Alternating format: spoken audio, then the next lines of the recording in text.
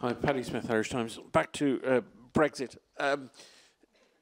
Mr. Johnson and Leo Varadkar are meeting in Dublin today, and there's been a lot of talk in the papers about the focus of their discussion allegedly being two ideas. One is the idea of an All-Ireland SPS region, which is a matter which apparently came up in the technical discussions with the Commission last week, and the issue potentially of a reverting to what might be called Mark I backstop, which was the Northern Ireland only backstop. I wonder if the Commission would like to comment at all on either of those and the viability of either of those proposals. Specifically, that it would welcome a reversion to the first backstop?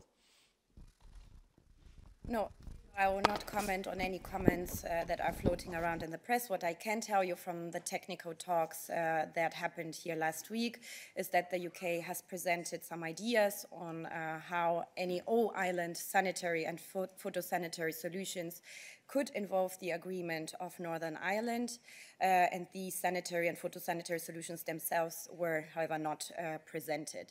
Technical meetings will continue this week, and as we said before, we'll not provide a running commentary of all the discussions that are ongoing at technical level to this end, and therefore no further comments on comments in the press.